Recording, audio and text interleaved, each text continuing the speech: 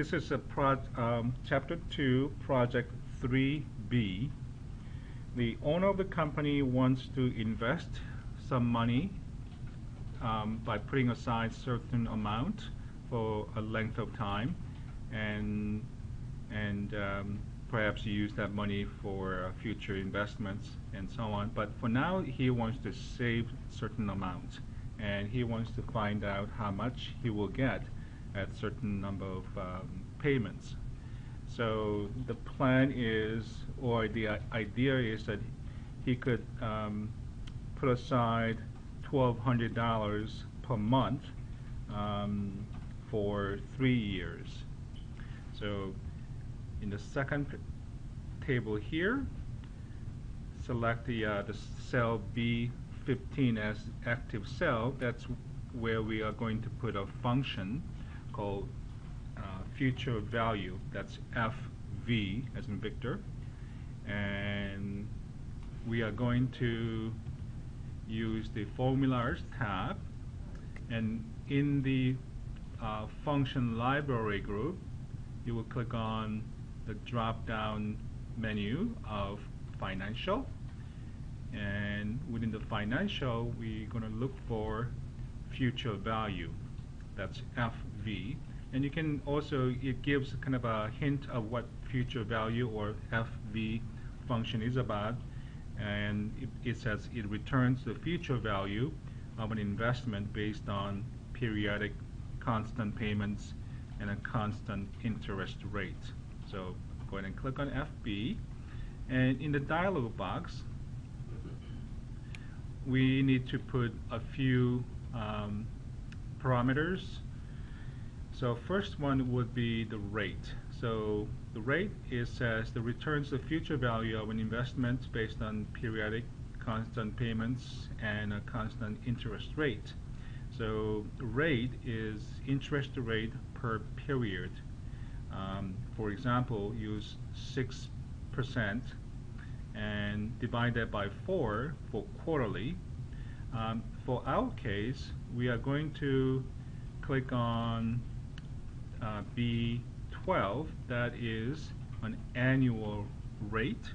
So for annual rate, we will divide that by 12 because there are 12 months or 12 periods per year. And then number of periods would be cell B13, that's 36 months. And here we don't have to divide by 12, obviously, because 36 is already monthly payment, by month, not by year. 9% was per year, but 36 was per month, so we don't divide that by 12. If the number of months here was meant to be year, and of course you would divide by 12. But for now, we'll just use it as it is. And then payments, PMT. So PMT is the payment made each period. So the owner is going to put aside $1,200, right? You can put it in directly, or better way would be selecting the cell containing that value.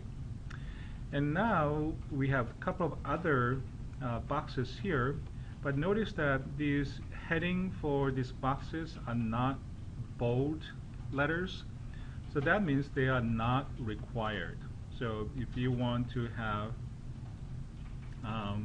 more complex, comprehensive formula, you will use these values, but for now we are not going to use them. So go ahead and click on OK, and then that's the value.